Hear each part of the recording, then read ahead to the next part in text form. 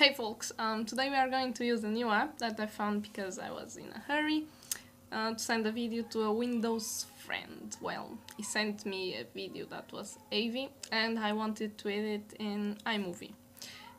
Because I couldn't, I start Google some free video converter apps and I found MPEG Streamclip. So let's open the app.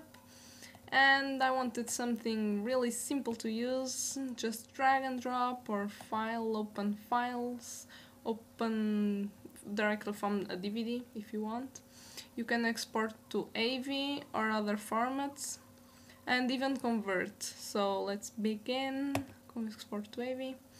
You have here the default options, so because I don't understand nothing of this, I just make AV and the Windows friend, let's name it, save, and goes right, very fast.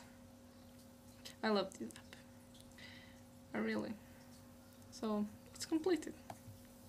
Just here you can command git, let's get out app.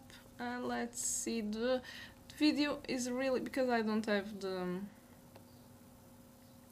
additional software required, let's cancel.